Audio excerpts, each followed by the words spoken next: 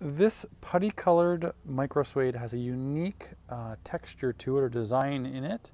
It's 54 inches wide. It's a small or low pile micro suede.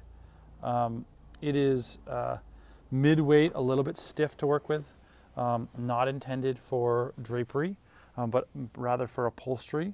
It is a low pile, so it's going to be a little bit more durable and not show signs of wear.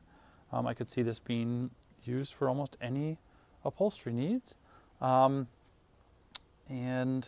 again, there you go. That's what it looks like as I kind of fold it over.